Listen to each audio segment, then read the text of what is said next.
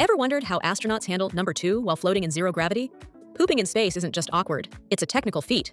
Buckle up as we explore the strange, hilarious, and surprisingly complex process of doing your business in space. Zero G has never been this entertaining.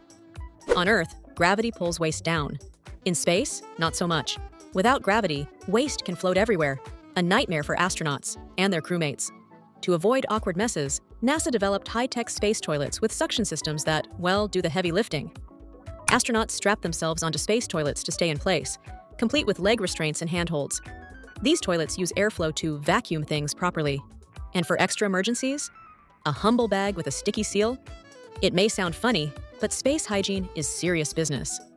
Want to hear something even wilder? NASA actually trains astronauts for this.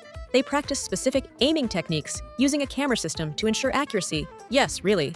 The bathroom in space is not just a necessity, it's a carefully choreographed mission on its own.